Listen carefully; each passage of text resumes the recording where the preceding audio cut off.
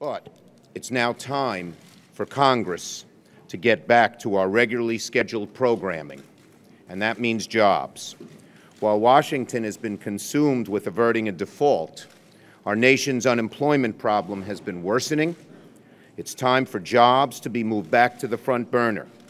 With this debt reduction package completed, the decks are now cleared for a single-minded focus on jobs in September.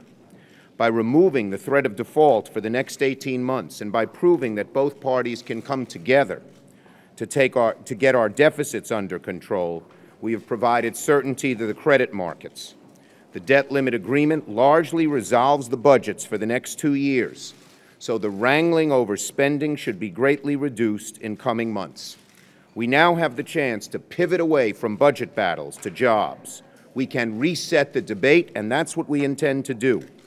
The jobs issue won't have to play second fiddle to the deficit issue anymore, and that's what the American people want.